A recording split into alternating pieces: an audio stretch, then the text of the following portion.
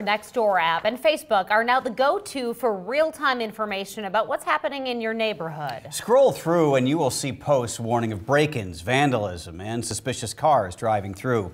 It's clear people are becoming more vigilant.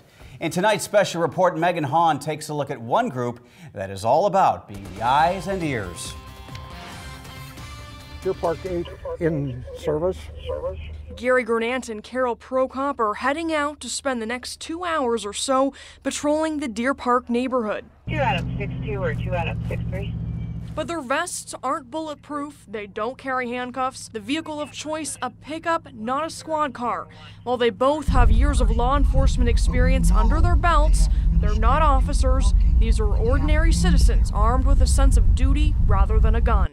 You look for doors that may be ajar, windows that may be open that shouldn't be open. Trained to observe and report anything that, well, just doesn't smell right. But over the years, we learn these things of what's happening in our neighborhood. We just try to be the best listener and observation person that we can. Think Neighborhood Watch. Here's a little strip mall that we'll go behind and we'll check to see if there's any broken glass in it.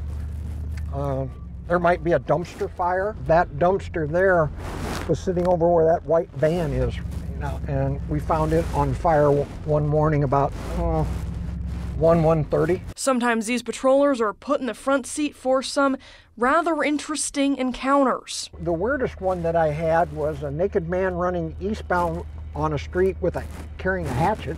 In the last month, there's been at least 284 cases of car theft, break-ins, robberies, and other nonviolent crimes. It's what's motivating new recruits to sign up. There's been a lot of car break-ins and home break-ins in the neighborhood. It used to be a very quiet neighborhood, but over the years it's increased with that kind of activity. So there's a concern, and I felt there was something that needed to be done. At the Omaha Police Northwest Precinct, OPD officers train the volunteers. Make your call to 911, report the incident, and safely get away from the incident. Patrollers aren't paid for their time, but they log hours to show their presence in the community, averaging about 10 calls reporting suspicious activity to 911 a month. Clear, thank you.